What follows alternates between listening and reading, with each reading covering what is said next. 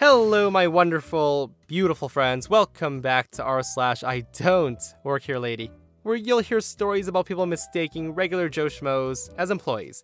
And nobody knows how it happens, but it does, guys. So strap yourselves in, because today's episode is another super entertaining one. I hope you guys enjoy the stories today, and do remember to hit that subscribe button for future tales.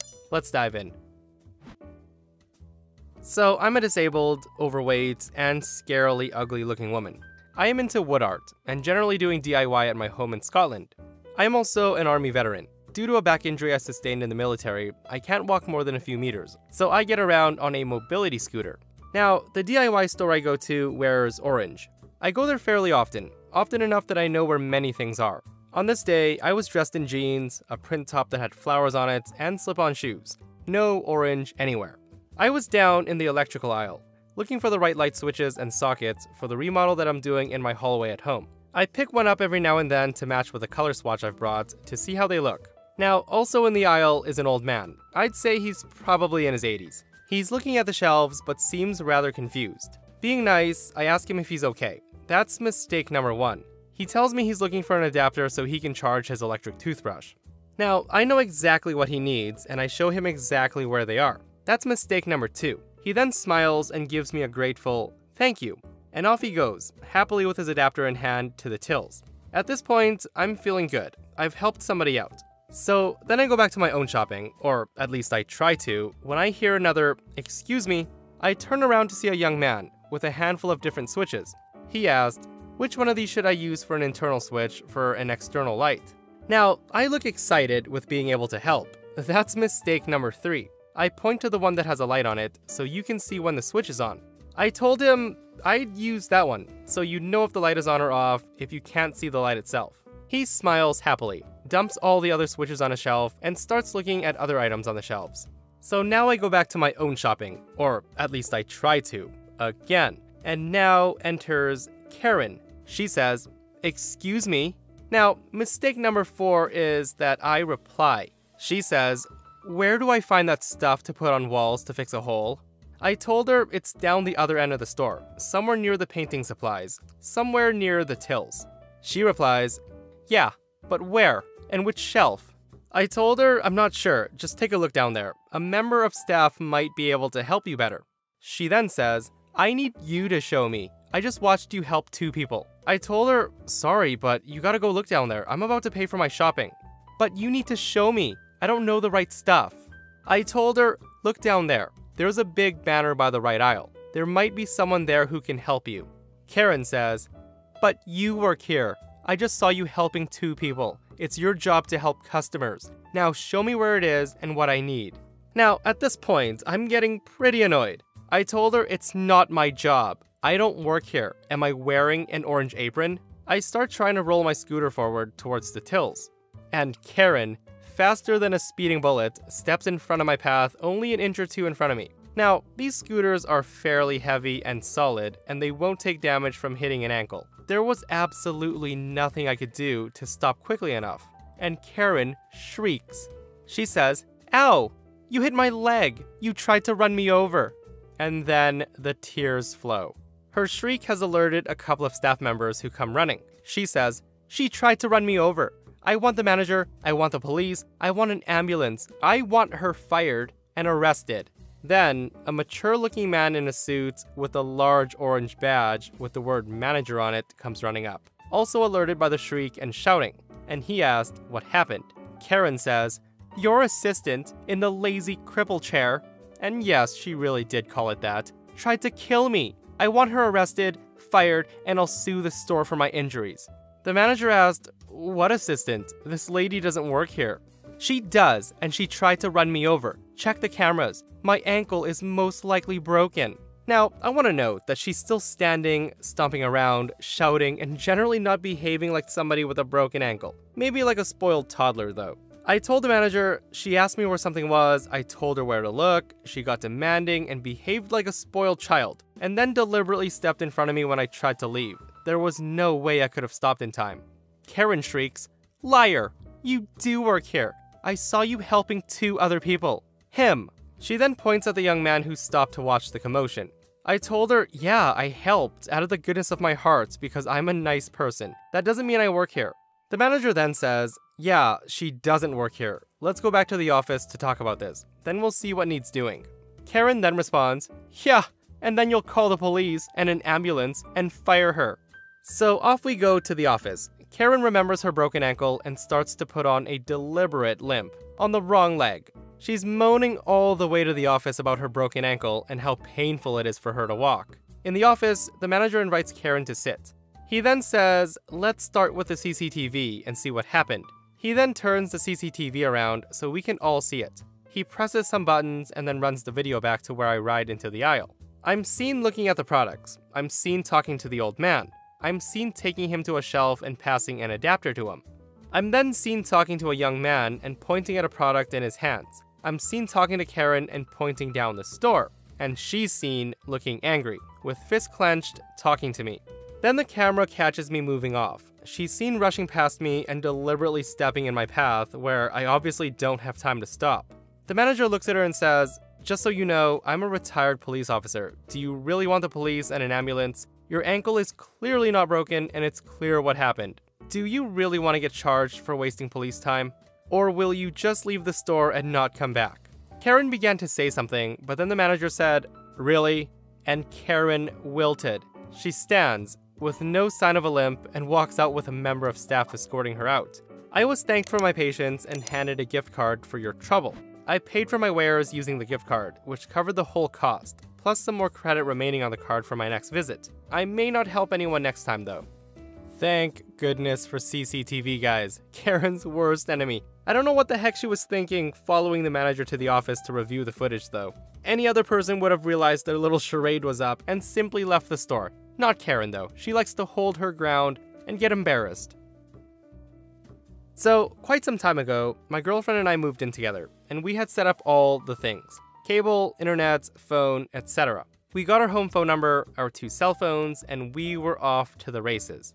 Almost immediately, we started to get phone calls for an establishment that does custom framing and various other art-related things. Let's call them Expo for Art. Of course, we had caller ID, and we had friends that would call us. But inevitably, if we didn't recognize their number, it was someone wanting to find out if their order was complete, their frame was done, what the hours were, or any of 1,000 other questions. Now, I'm sure anybody else who's had this happen to them will recognize this exchange. It starts with, sorry, that's no longer their number. This is a residence. Yeah, I'm sure.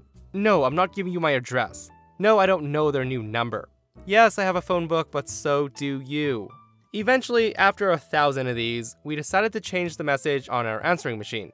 It said, this is not, I repeat, not Expo for Art. If you were trying to reach Expo for Art, please hang up, look up their number, and try that, because we aren't them. Eventually, I got my gazillionth call, and I asked the person on the other end where they keep getting the number. They said, well, it's on the receipt. I guess I'll just call this other number. I asked them to give me the other number, and I called it. Somebody picks up and says, hello, Expo for Art. I told them you guys are still giving out my home phone number on your receipts. He responds, yeah, so? Well, stop it. It's been at least a year since you guys haven't had that number. At least cross it out or something. The guy then said, that's a pain in the ass. I'm not making my employees do that.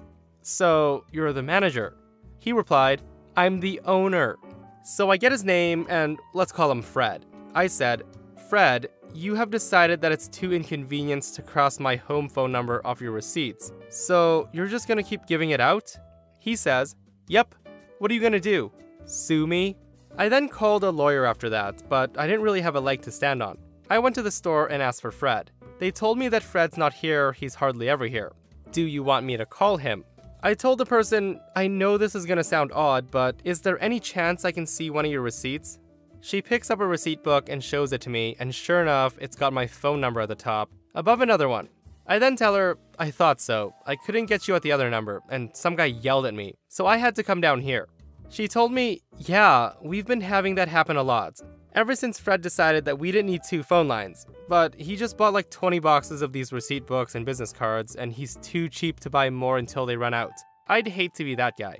I told her, yeah, that's gotta suck. So then I went home and hatched my evil plan. The next phone number I didn't recognize, I answered, "Hello, Expo for Art." "Hi, this is Mary Smith. I dropped off a thing last week to be framed. Is it ready?" I told her, "Let me check." Yeah, we finished it this morning." Now, I hope you don't mind, but we decided to upgrade the matting because of the weight of the piece. It's the same color though, and we won't be charging you for it, since it was my decision. Mary says, "Oh, thank you. I'll be down to pick it up later today. What time do you guys close?" Now, at this point, I looked down at the business card with my number, and the hours clearly marked 11 o'clock to 4 o'clock. I said, "Take your time. I'll be here until 7 o'clock. She then says, "Thank you so much. Can you tell me how much that was?" $19.99, ma'am, plus tax, so $21.39. Wow, that's cheap. Are you sure? Of course, I'm giving you a special discount. If anybody has a problem, tell them you talked to Fred. She says, "Okay, see you at 6 o'clock. And I said, "See you at 6. Thank you for calling Expo for Art." Now, for weeks, I just kept giving out random information. How much is a 36-inch by 48-inch matted frame? I would tell them it's $24.99, and they would say, "Wow, that's cheap. How much to have it done custom?" I would tell them custom is an extra $10, so $34.99, and they would say, "Wow, that's cheap. I'll be right down. What's your name?" "Fred." "Okay, Fred, see you in 10 minutes. Now, I can only imagine the number of pissed off people who showed up to pick up orders that weren't ready, and when they finally were, they were given a price way higher than what Fred had told them over the phone. Eventually, somebody did let it slip that they called the number on the receipts, and that's what Fred had told them. And Fred was not happy. He called me furious. I said, "Hello, thank you for calling Expo for Art. This is Fred." "You are not Fred. I'm Fred. Are you trying to put me out of business?" "Why, Fred, whatever do you mean?" "Listen, someone's been giving prices to my customers and telling them their orders are in when they're not due for weeks. I know it's you." "Well, Fred, who called them?" "Nobody called them. They called us."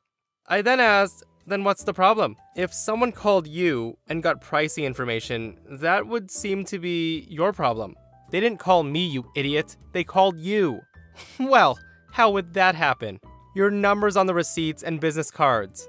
I then told him, My, Fred, it seems there's a very simple solution here. Take my number off your receipts and your business cards." I hear him grunting over the phone. His teeth were clenched, he was so angry. He says, "Do you have any idea how much promotional materials cost?" Now, Fred, is it more than it costs you to do these jobs for the prices you're quoting? Is it more than it costs to lose customers, or less than that? He then screams at me saying, "This is extortion." I told him, "Call it what you want, Fred. The choices and consequences are entirely up to you." So a week later, Fred calls back and I answered, "Hello, Expo for Art, this is Fred." He then screams at me that he's ordered new receipt books and cards, and can you please stop? I told him, "Sure, bye Fred."